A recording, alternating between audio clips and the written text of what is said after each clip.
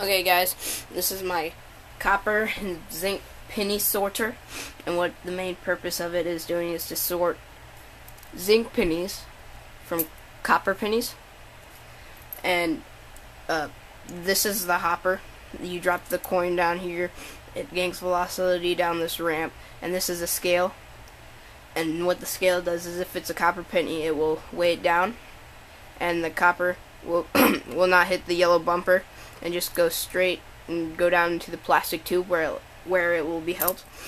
And then the zinc pennies, whenever they come down, since they weigh less, the scale will barely move at all, and they will hit the bumper, bounce back, and go into this compartment.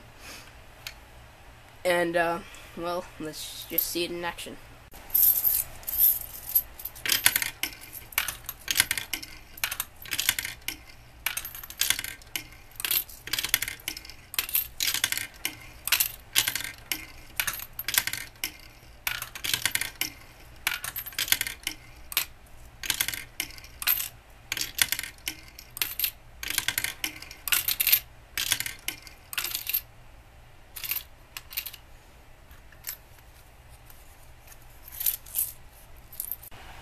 Okay, what I did was I just removed the scale off so you can get better light on the mechanism. Box it and whatnot. Okay, so pennies, zinc pennies, hit the bumper, hit that, slide down the blue, and go in. Now to take it off, you just pull out this key that runs a hole through both these, so it won't jiggle. So like this. Oh, so you pull it out. Let's see. Let's go like that. Just pull it out, and that little guy right there stops it from pulling out all the way, and then you just lift. And then put it back in, you just repeat it backwards.